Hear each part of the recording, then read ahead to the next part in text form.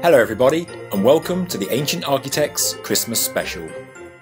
As it's Christmas, I thought it would be a good opportunity to create a special episode to tell you the true story of Christmas. To say it began with the birth of Christ would actually be historically inaccurate. In fact, the first recorded date of Christmas being celebrated on December the 25th was 336 AD, during the time of the Roman Emperor Constantine, who was, unsurprisingly, the first Christian Emperor of Rome. A few years later, Pope Julius I officially declared that the birth of Jesus would be celebrated on the 25th of December each year, and the rest, as they say, is history. Today, in the 21st century, Christmas is more of a worldwide cultural and commercial phenomenon, and less of a sacred religious holiday, with Santa Claus having an arguably greater significance than Jesus Christ. But, saying that, you could argue that Santa has just as much claim over Christmas as Jesus, as it is wrong to assume that Christmas began with Christianity. It does in fact have a history that goes back way further.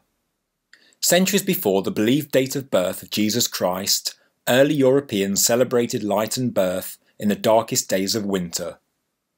The winter solstice was a time of great rejoice, as it meant the worst of winter was now behind them, and they could look ahead to longer days and extended hours of sunlight.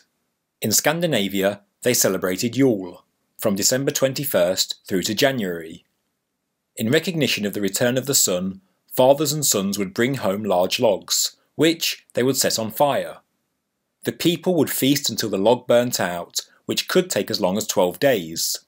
This is the origin of the modern-day chocolate Yule log. The Norse believed that each spark from the fire represented a new pig or calf that would be born during the coming year.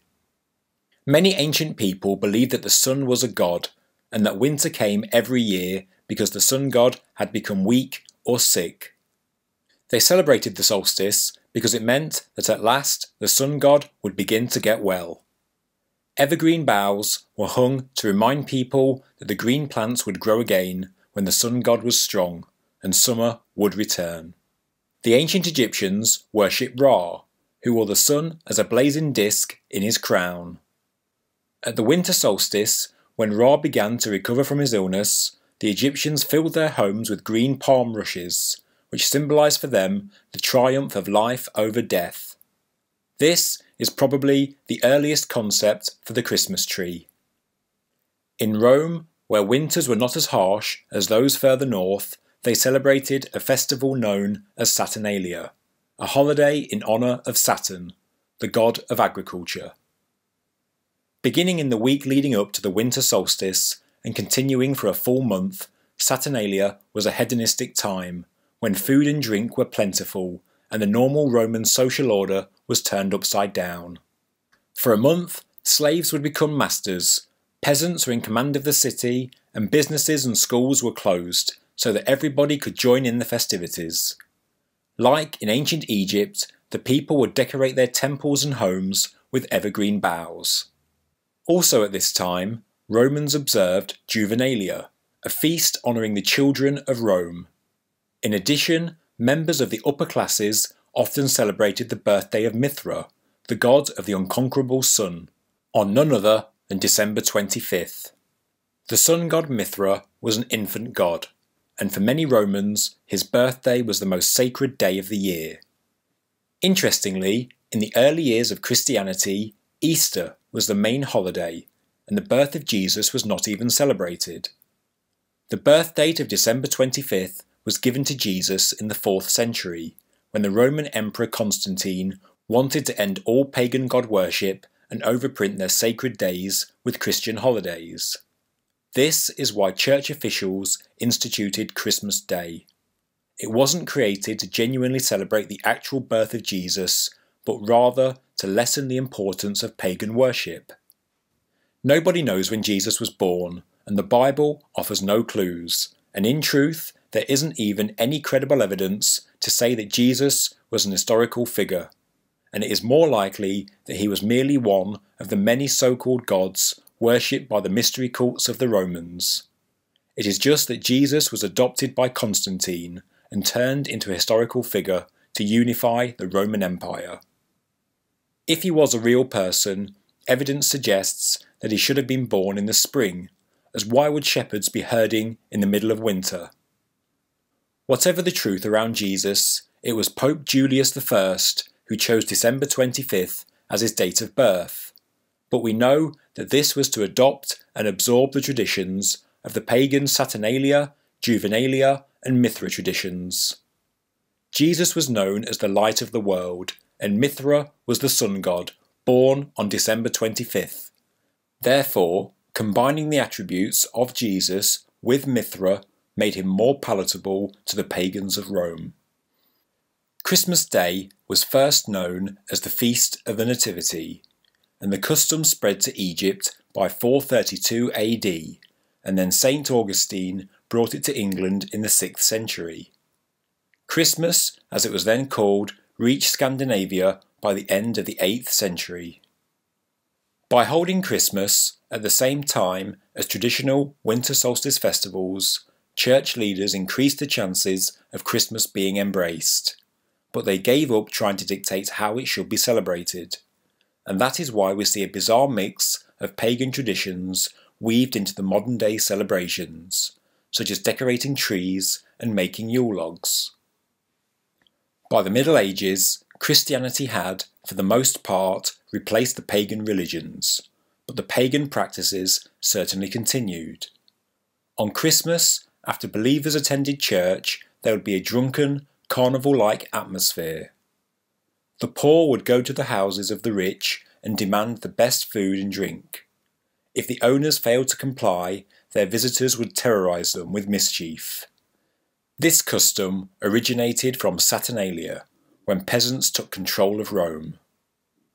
Christmas became the time of year when the upper classes could repay their real or imagined debt to society by entertaining less fortunate people. In the 16th century, German Christians began bringing decorated trees into their homes, a memory of their solstice celebrating pagan origins. It is widely believed that Martin Luther, the 16th century Protestant reformer, first added lighted candles to a tree. Walking towards his home one winter evening, composing a sermon, he was awed by the brilliance of stars twinkling amidst the trees. So, to recapture the scene for his family, he erected a tree in the main room of his house and wired its branches with lighted candles. In the 17th century, a wave of religious reform changed the way Christmas was celebrated in Europe. When Oliver Cromwell and his Puritan forces took over England in 1645, they vowed to rid England of decadence and, as part of their effort, cancelled Christmas. But, by popular demand, Charles II was restored to the throne, and with him the return of the popular holiday. The Pilgrims who came to America in 1620 were even more orthodox in their Puritan beliefs than Cromwell, and therefore Christmas was not a holiday in early America.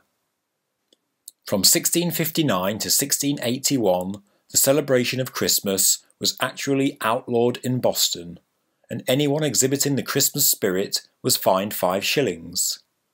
In contrast, in the Jamestown settlement, Captain John Smith reported that Christmas was enjoyed by all and passed without incident.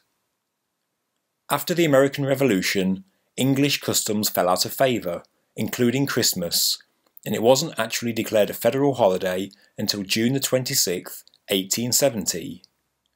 Then, the Americans really embraced Christmas and reinvented it, changing it from a raucous carnival holiday into a family-centred day of peace and nostalgia. This was because the early 19th century was a period of class conflict and turmoil, with high unemployment and gang rioting by the disenchanted classes, which so often occurred during the Christmas season. In 1828, the New York City Council instituted the first police force in response to a Christmas riot.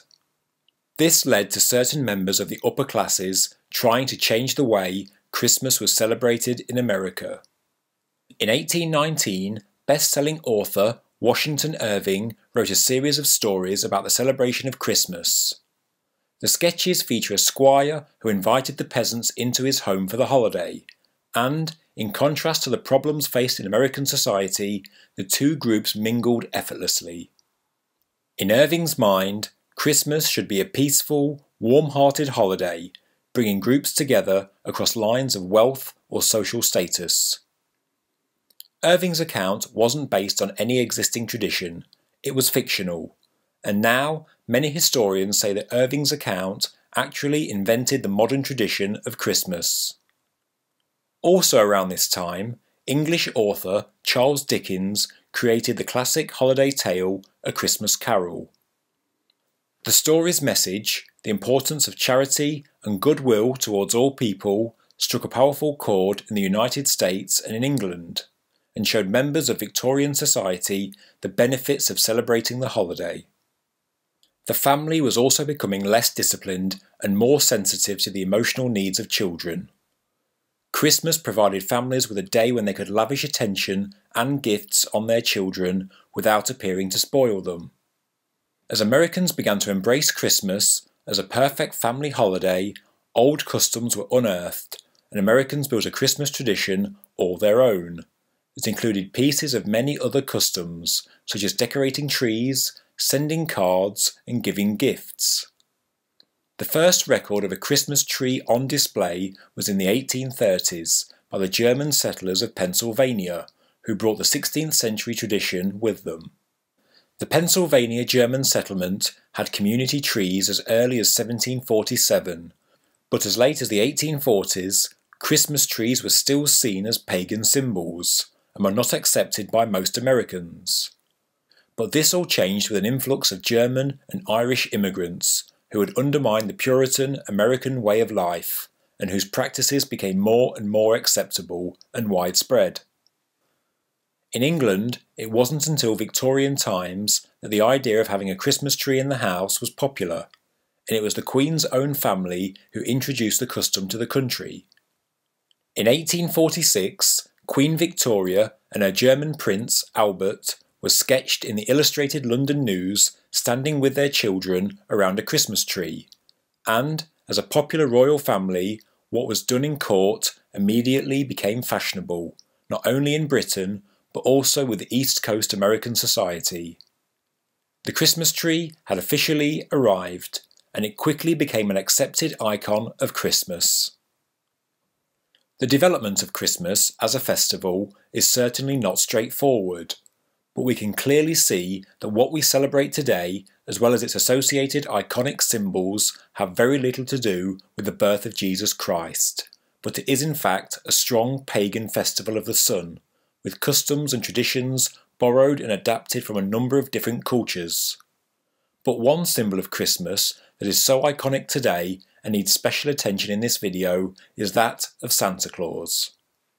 Santa Claus, in his popular red and white colours, didn't become the striking Christmas icon that he is until the 1930s, thanks to the advertising campaigns of Coca-Cola. But the origins of the famous character actually go back to the 3rd century, way before December the 25th was assigned as Jesus' birthday. The legend of Santa Claus can be traced back to a monk named Saint Nicholas. It is believed that Nicholas was born sometime around 280 AD in Patara near Myra in modern-day Turkey. Much admired for his piety and kindness, St. Nicholas became the subject of many legends. It is said that he gave away all of his inherited wealth and travelled the countryside helping the poor and sick. Over the course of many years, Nicholas's popularity spread, and he became known as the protector of children and sailors, and his feast day is celebrated on the anniversary of his death, December the 6th. This was traditionally a lucky day to make large purchases or to get married. By the Renaissance, St. Nicholas was the most popular saint in Europe, and even after the Protestant Reformation, when the veneration of saints began to be discouraged, St. Nicholas maintained a positive reputation, especially in Holland. And it was Dutch families who brought St. Nicholas to America in the late 18th century. In December 1773 and 1774, a New York newspaper reported groups of Dutch families gathering to honour him on the anniversary of his death. The name Santa Claus evolved from St. Nicholas's Dutch name, Sinterklaas, which was a shortened form of Sint Nicolaas. In 1804, John Pintard, a member of the New York Historical Society, distributed woodcuts of St. Nicholas at the Society's annual meeting.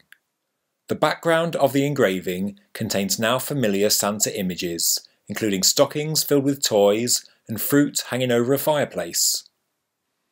In 1809, Washington Irving helped popularise the Sinterklaas stories when he referred to St. Nicholas as the patron saint of New York in his book The History of New York.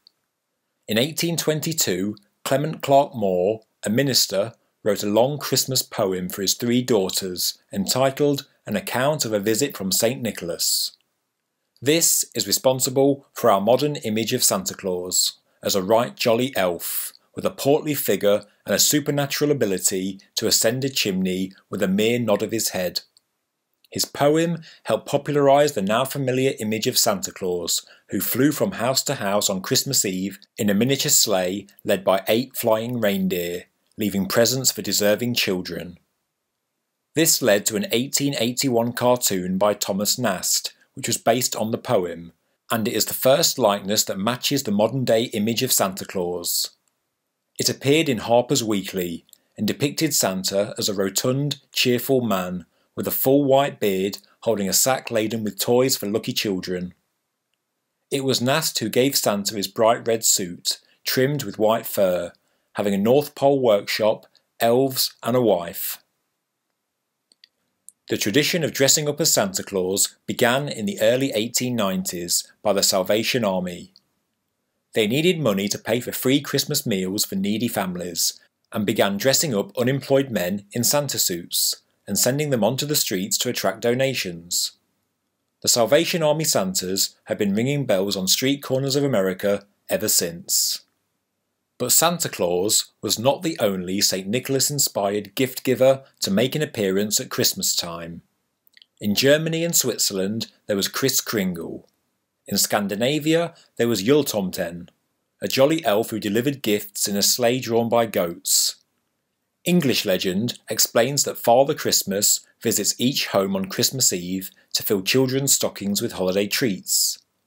Père Noël is responsible for filling shoes of French children, and in Italy, a woman called La Befana was a kindly witch who rode a broomstick down the chimneys of Italian homes to deliver toys into the stockings of lucky children. So there you have it. The true history of Christmas is certainly not a straightforward timeline of events, but an assortment of historic cultural icons, brought together by the movement of people out of Europe to the wider world. Its origins are certainly not Christian, and today, in the 21st century, whether the people believe it or not, the Western world celebrates an ancient pagan winter solstice festival, with a huge amount of pagan iconography, such as Christmas trees and Yule logs, and with a strong focus on a saint whose true identity is all but lost under a red velvet coat, and a so-called Son of God who was only associated with December the 25th to attract the followers of a popular pagan sun god. Thank you very much for watching the Ancient Architects Christmas special. Please subscribe to the channel, please like the video, please leave a comment, and have a very Merry Christmas. Thank you very much.